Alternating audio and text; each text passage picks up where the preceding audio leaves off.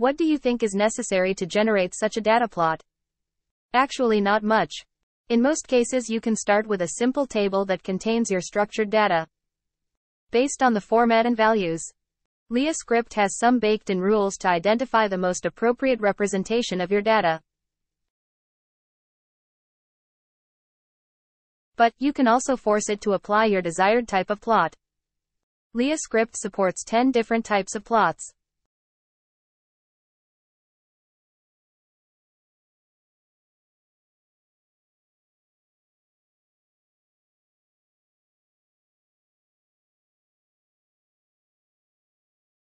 If the first column does not contain any numbers, but the others do, then a bar chart might be the best visualization, if all values are in the same range.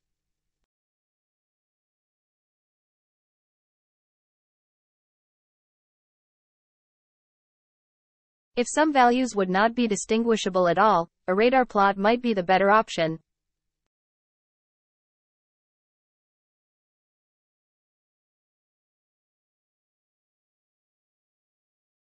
And of course, you can use also animations in tables, which change their value according to the current animation step and in the same way the visualization.